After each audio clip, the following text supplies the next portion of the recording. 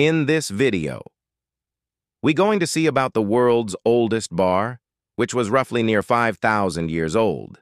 In that oldest liquor shop, archaeologists find a 5,000 years old fishbone foods, ovens, primitive refrigerator, and a beer-making factories.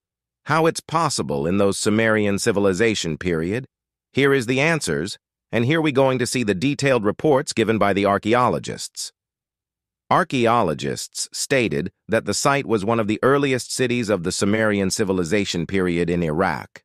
Archaeologists also said, while we digging the sites, we found a large number of uncovered ruins of a primitive refrigeration system, a large oven, as well as we found ancient beer recipe. And they found about 150 serving bowls, with some containing 5,000 years old fish and animal bones, still looks fresh. It was likely a place for common people from the ancient city to come to eat those delicious food in the liquor bar. In Sumerian civilization period, liquor shop is called as tavern, because beer is the most common drink. In those period, Sumerian civilization people drinks more beer than water. Archaeologist and project director Holly Pittman confirmed those theories. Researchers also found the ancient building with a large oven, baked brick basin, and many ceramic vats which the excavators suspect may have been part of a brewery.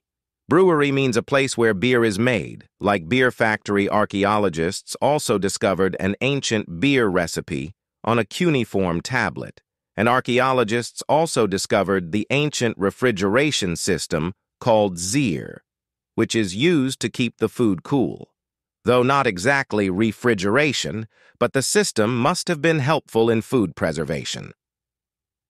Archaeologists' department said that there is so much that we do not know about this early period of the emergence of this cities. Researchers hope that detailed analysis revealed the lot of hidden history and mysteries we'll find out soon in the upcoming years. That's it. Thanks for watching the video and support us for more upcoming video.